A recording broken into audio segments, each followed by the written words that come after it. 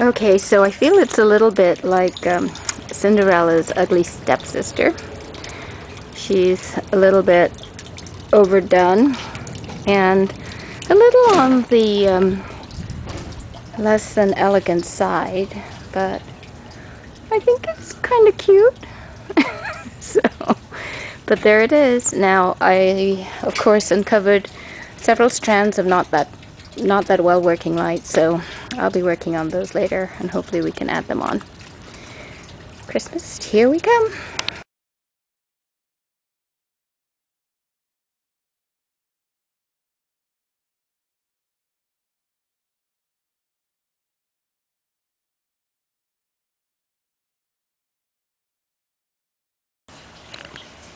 Trying to finish up on the second Christmas tree. This time I'm adjusting the design just a little bit. I'm trying to use some of these circles, wiring them around with old clothes hangers so that they can provide a buffer between the layers of branches. The first time I didn't do that, and I ended up with a pretty dense collection of branches. So this way I'm able to use probably half as many, and so you see there's another layer in between here. I don't know if you can see that, probably not.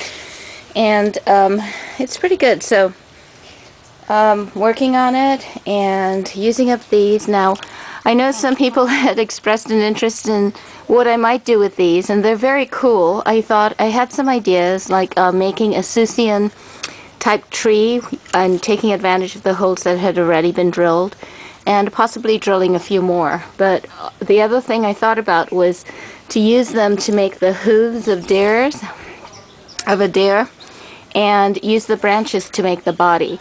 So this would be the hoof and possibly the legs, and they would be wired together depending upon the size. And then the branches would be folded back and bunched together and wired up, and then we'd have to make a head shape. But you know, that's maybe for next year.